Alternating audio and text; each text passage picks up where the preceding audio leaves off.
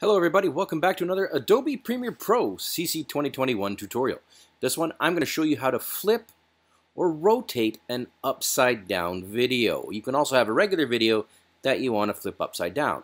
This one here, you've got a puppy dog here playing in the grass as you can see here, but it's upside down.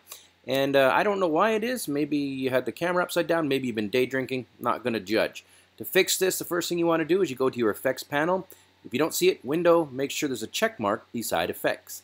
Now go into effects and type in the word flip. I know, how original.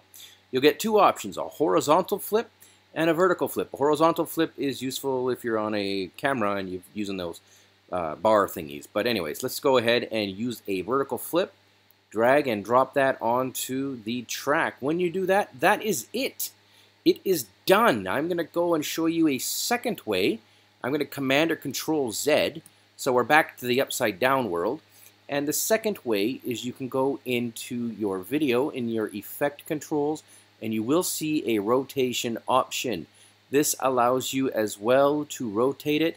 That said, you will see that it gets some black bars on the sides and the top depending on the rotation. If you do decide to do this rotation, I'm going to recommend you do this here.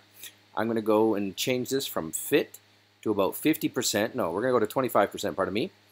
And the next step is you want to scale it up. I'm going to scale this video up to about, let's go to 150 and see how that goes. If you scale the video, now you can rotate it and you won't see the black, oh yeah, you still see the black bars. Okay, so I'm going to scale it to, we're going to scale it to about 180. Let's see if that does the trick. Rotate, rotate, rotate. No, we're going to 200. Sorry guys. We're going to 200-ish. And then you'll see here that if I start to rotate, when you do it this way, you don't see the black bars. It's at 200%. So that's the other way to rotate the video without the black bars. The first way works best though, guys. Thanks for watching. There's a ton more stuff coming up. Stay tuned.